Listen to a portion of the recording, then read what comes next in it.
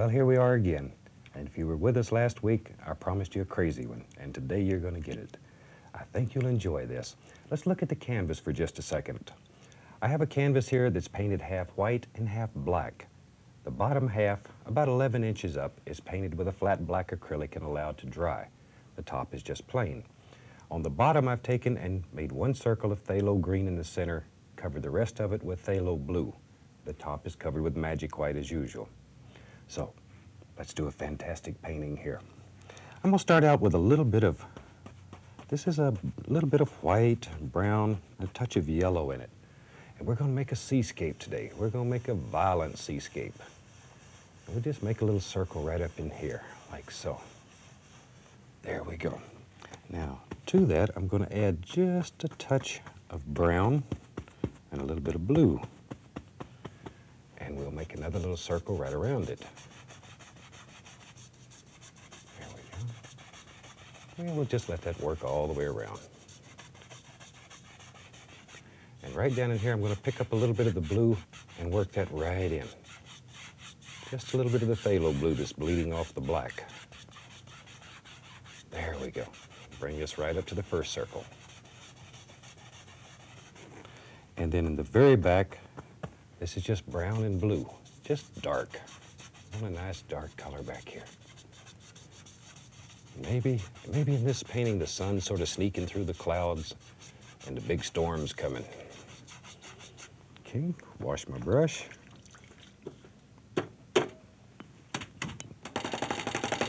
And we'll blend all this together.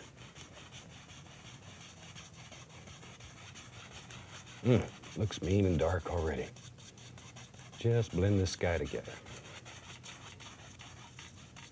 There we go. Now, right in the center, I'm going to take a little bit of the titanium white on the 1-inch brush, go straight into the canvas, and build a happy little sun back here. There we are.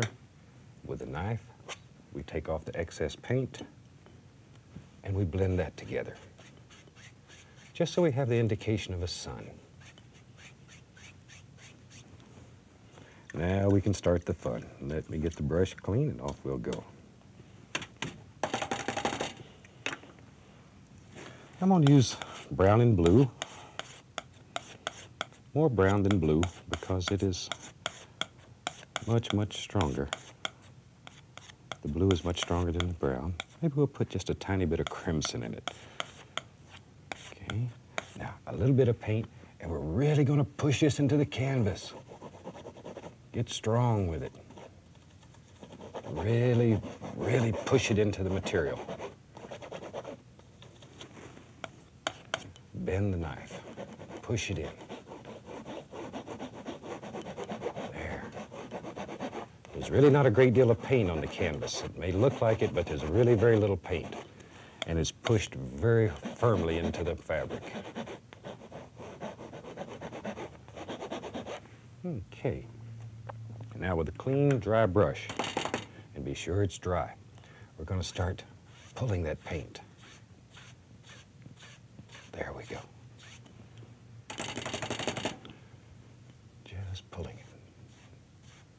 Very gently. Okay.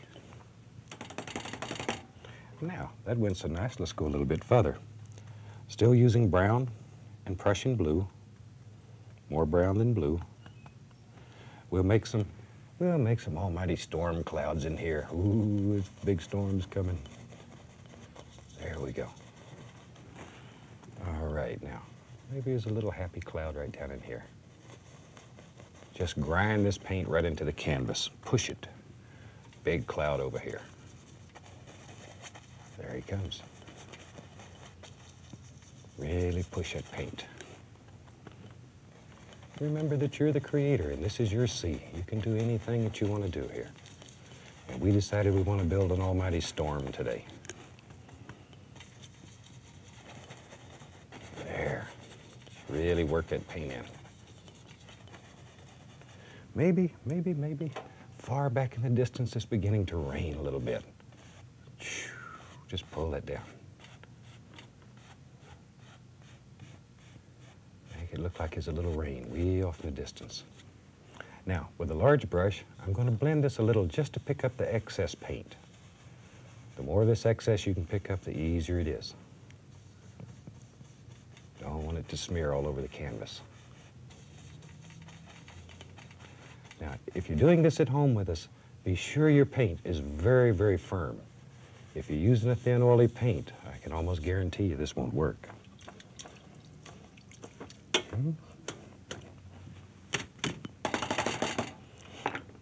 Now then, let's put a little bit of highlight on these clouds. Use just a little bit of titanium white, and I'm just going to sprinkle some highlights here and there. Since this is our light source, we can always keep that in mind. Just a little bit.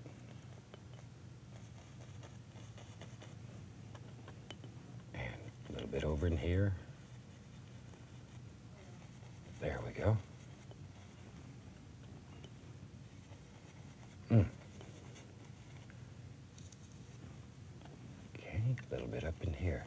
Now, we want to get rid of excess paint because it'll smear. So very gently, we take the knife and lift that right off. The value remains in the canvas. Just lift it off. And I suggest you wipe the knife between each stroke. Otherwise,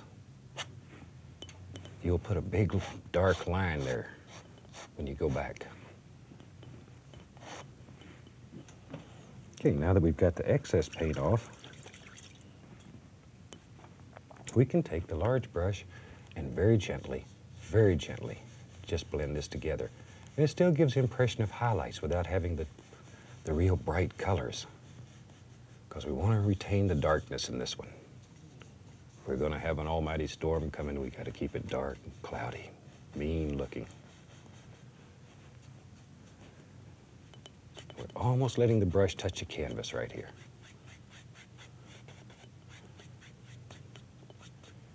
Just lift it, fluff it, blend it out. Now, a little more white, and right here, maybe there's some little clouds that just sort of float around here. There they are. Just let them fall in. With a large brush, very gently, I'll blend those. And maybe you want to push them even farther back. If you do, put some more little clouds right here in the front. And you can just push those farther and farther back. Creates a lot of distance in your painting. So many techniques are very flat. This has tremendous depth in it. And our rain way back in there.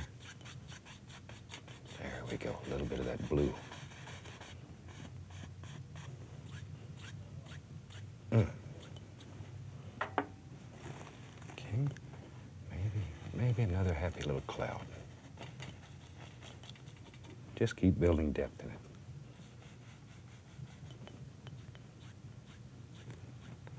All right. Now then, let's start making some water here. And I'm going to start with a palette knife and use a little bit of the titanium white, very little.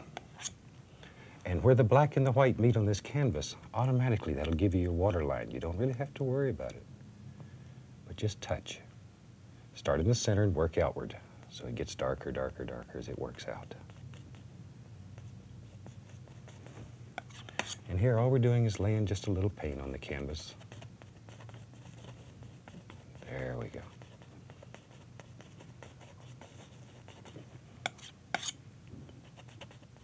Just here and there. We're not too concerned about it yet. Just let it fall wherever it pleases. Okay. With a large brush, clean and dry, just go across. And we just blend all that together. Now I'm going to take a little bit of the cad yellow, very small amount, and a little bit of white mixed together. And right underneath here, put just a little touch of yellow, just to make some pretty little reflections there. Now there's blue underneath, so this yellow should turn basically green when we blend it. just to give some nice yellowish, greenish highlights here. Now, with our large brush, we'll blend this again. Look what happens. Ooh, son of a gun.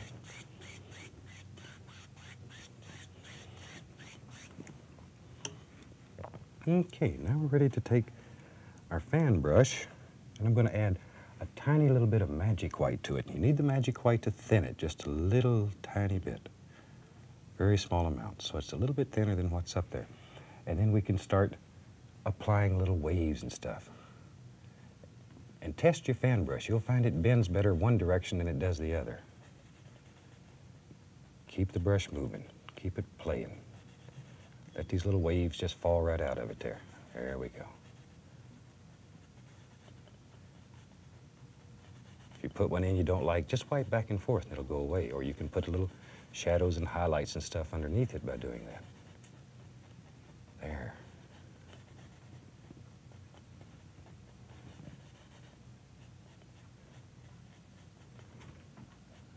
And as we start getting closer, we begin putting just a little more detail here and there.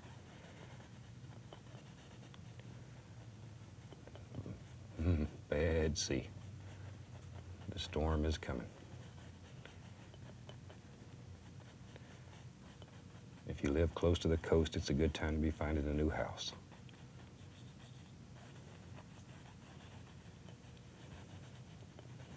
Just let that fan brush work and play in there. Choppy little waves.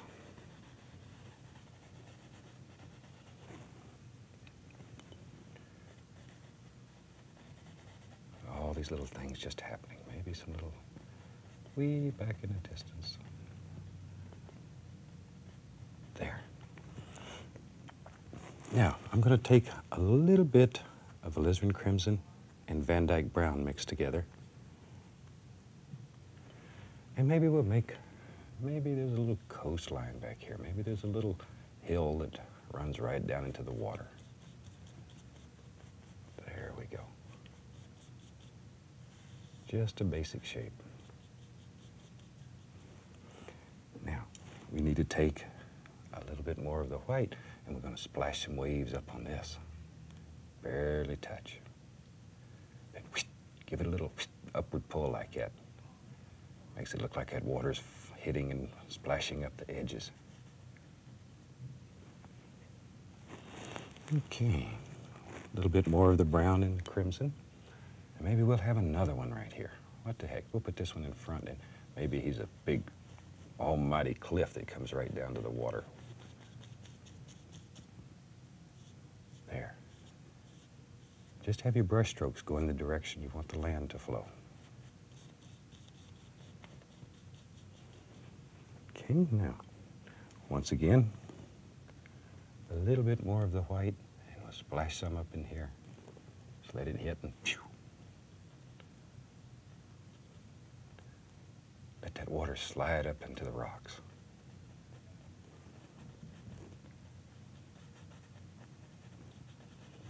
There we go. And over in here we need some happy little things that are happening.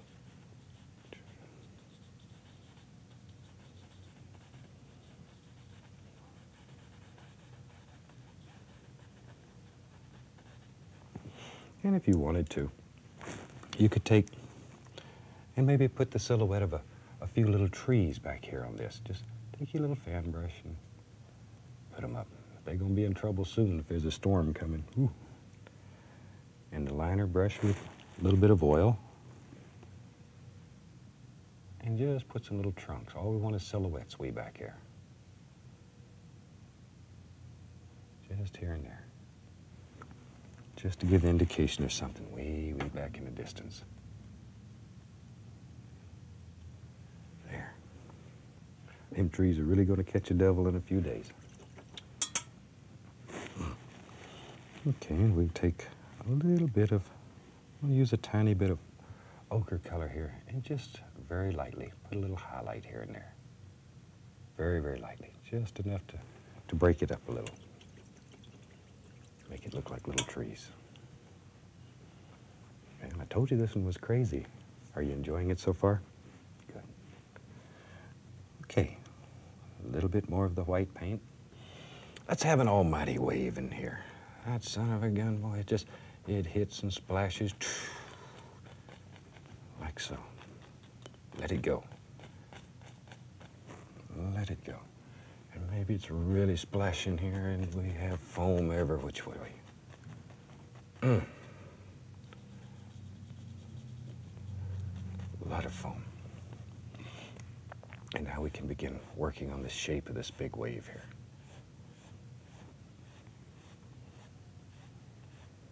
It's really a big wave. It's just piling up, getting ready to crash on some rocks.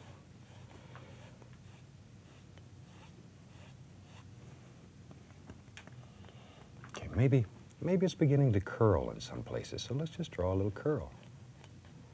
And then we grab this white and pull it over, pull it over, pull it over, pull it over, just like so. Grab and pull. And that creates that. And if you wanted to play a little bit, maybe there's a little light shining through there and creating a nice little bright glow in there. We'll just put some yellow right on top of that and let it turn green. A little bit of white, just to let the light shine through there.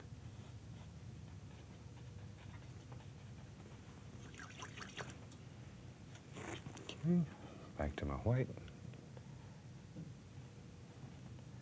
There we go. Yeah, these strokes are most important. Now, grab another fan brush here. A little bit of the straight blue, and I'm going to darken right behind this, just a touch. Tiny little bit. Just darken it up a little. There we go. Now, we can come down here and begin playing a little bit. And let this water splash up and through here. And put it on, and then we can take the big brush and dull it down a little. And let's make a happy little stone out here in the water. Like right here. Water's crashing up against him. This is straight Van Dyke brown. Just a big old stone out here. See, you thought I'd made a mistake when I put that there. I knew it was going to be there. Then I'll take just a little bit of umber, just straight umber, and we'll put a little highlight on this stone. It's quite dark, so we don't want to use bright highlight. Just straight umber. Something like so.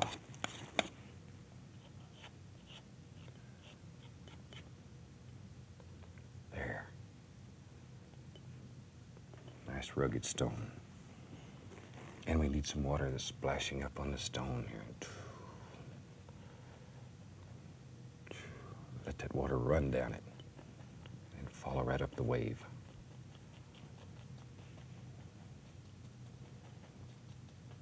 There. Let all these little foamy things happen. Now at home where you have unlimited time, you can have water dripping all over the sides here. Oh, there's just a multitude of things that you can do with this. It's really the idea we're trying to give you. And with that idea, then you're limited only by your imagination. Okay, let's go right into here. Maybe there's another little stone here. These stones are such fun. Let's just do several of them. Burn umber. And we'll just lay a little highlight on top of this one. There we go.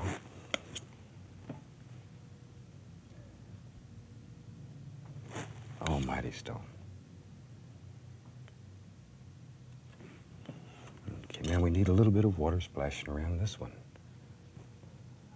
Maybe there's even a little over here. And once again, make it look like it's running right up that.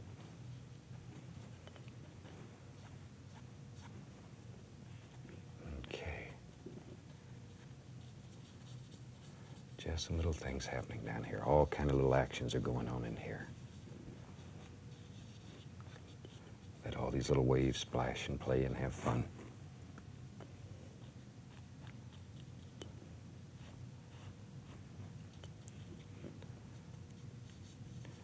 If you're painting along with us at home, I bet you never believed you could perform this. You could do a seascape like this in just a matter of minutes. Think what you could do if you took your time. There's really no end to it. Okay, now we'll just lift up a little bit, just to quieten that down a touch.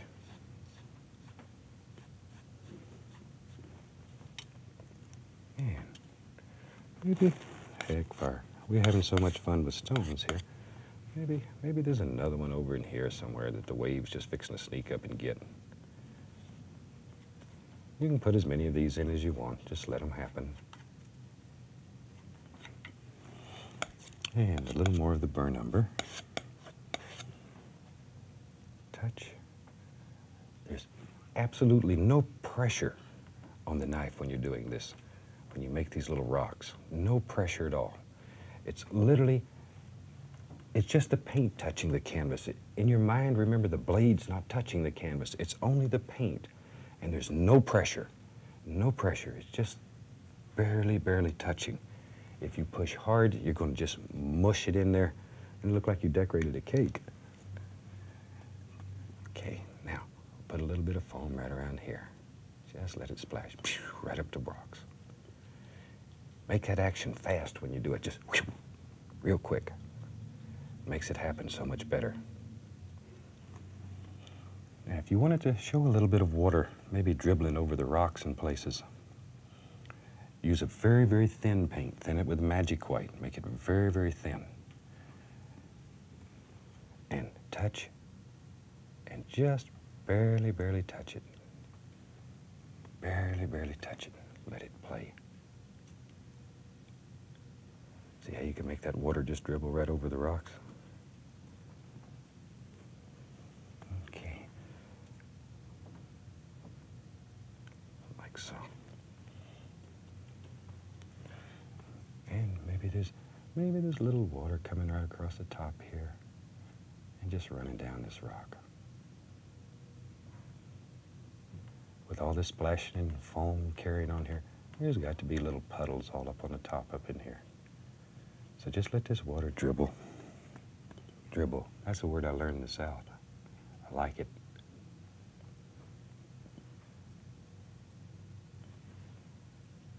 We've been doing a lot of classes for our friends in Florida, and they are fantastic people. We have really enjoyed being there. Okay. This is a little bright right in here, so I'm going to take the large brush, just very gently, touch it a little bit, and that'll take some of the brightness away. Just blends it into the colors underneath. Now, in case you joined a little bit late, let me quickly go over what we've done here, because this is so radically different than anything we've done in the past. I started with a canvas that the bottom part of it is painted black with a flat black acrylic and allowed to dry. The top remains white. We cover the top with a thin layer of magic white. On the bottom here, I made a big circle of phthalo green, and around that circle, I put mostly phthalo blue, and then right around in here, Prussian blue. Or you can do it all in Prussian blue. You really don't need the phthalo blue, but if you have it, it's a very warm, sparkly blue that you might enjoy playing with. Then blend it all together with long horizontal and vertical strokes right in here. And then we begin. The colors that we use are transparent. Be sure these colors under the black canvas are transparent. If there's any doubt in your mind, put a little bit on some black and look at it. If it doesn't look black still, then they're not transparent. But phthalo blue, phthalo green, sap green, Prussian blue, alizarin crimson, all of these are very transparent colors, and you can do fantastic things with them. And practice using them in combinations. Some of the pictures we do, we use stripes of different transparent color. So play with it at home. You won't believe what you can do. Sometimes I talk too much, so I think we'll sign this painting. And I hope you've enjoyed it. I hope it's given you a lot of fantastic ideas. And will start your mind working, your imagination going crazy. and you too will come up with some unbelievable paintings. So let's sign this one. I've thinned the paint with a little bit of oil and turn it to bring it to a nice sharp point. Turn it. Okay. My signature in red really stands out against this blue.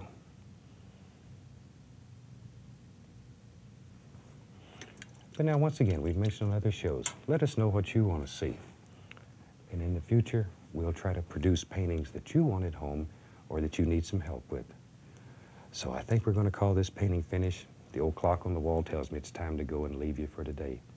So on behalf of everybody here at WIPB, we'd like to wish each and every one of you happy painting and God bless. Have a good day.